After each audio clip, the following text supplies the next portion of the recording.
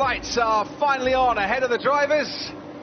It's lights out and away we go. So Bottas leads Lewis Hamilton, Max Verstappen leads Pierre Gasly, Ricciardo starts well, and Bottas now behind him has Lewis Hamilton and Max Verstappen vying for position. Verstappen gets ahead of Hamilton, Ricciardo has got ahead of Gasly as well. Bottas, Verstappen, Hamilton, Ricciardo as they go through the Tamburello chicane, and it's nice and clean so far, but that was a super start by Max Verstappen. Alex Albon is challenging there. Charles Leclerc, the Ferrari, got ahead of him right from the off as well, and Lando Norris keeps ahead of his teammate Carlos Sainz. Yeah, Lewis got off the line well. It looked as if he was even a little bit better than Valtteri Bottas. But in the second phase, when the shifting came, and we've got a Haas round spun around at Tosa. It's Kevin Magnussen who has been spun around. 5 DNFs for Kevin Magnussen this season, more than any other driver, and this race has been a wretched start for the Danish driver. It's not been a great start for Alex Albon. He finds himself already behind Charles Leclerc, as Bottas then leading Max Verstappen and Lewis Hamilton as they head to the Variante Alta. Another chicane there. Gasly has conceded one place to Daniel Ricciardo.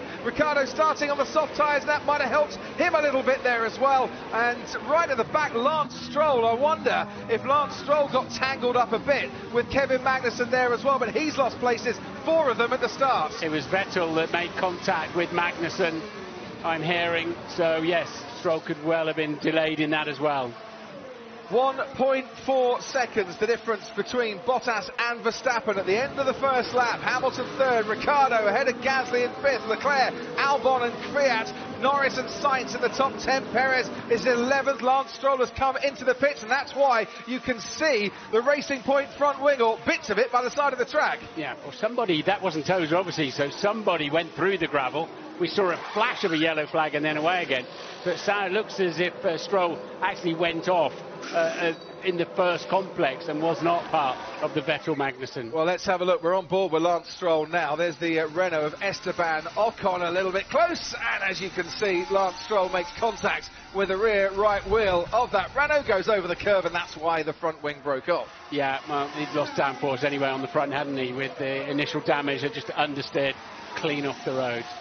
22 years old last Thursday. Lance Stroll hasn't scored a point in the 4 races since his podium at Monza, and a 7-race scoring streak before then, and an early pit stop for Lance Stroll. They switched him onto the hard compound tyre. Can he make that tyre, I wonder, last for the rest of this race and make up the ground that he needs to after a poor start for Lance Stroll? He's running last. Kevin Magnussen, we saw spun around as well, is currently 19th, but out in front, Valtteri Bottas, 1.1 seconds the lead over Max Verstappen. Verstappen, though, setting a new fastest lap, getting ever closer to Bottas. I hope we get on board with Lewis. I think he got away, but whether he picked up wheel spin or maybe touched the rev limiter,